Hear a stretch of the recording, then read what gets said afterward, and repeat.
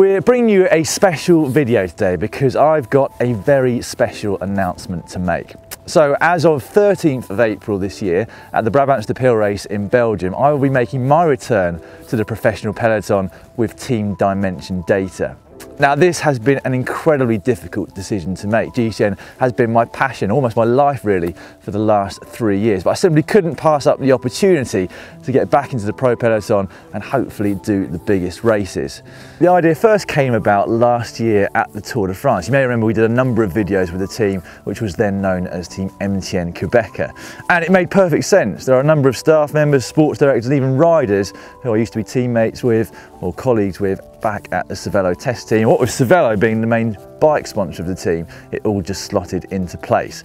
I have to say a huge thank you to everyone at GCN. They've been very good in allowing me to have plenty of time to train and get myself back up to fitness in advance of my return to the peloton. And I have to say the results have been actually surprisingly good. I'm very close now to producing the same power numbers as I did a few years ago when I was a professional.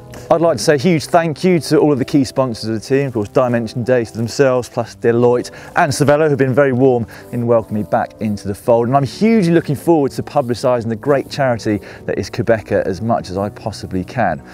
So I hope to see you all out on the road. I hope you are supportive of this project, and all that leaves me to say is bye for now.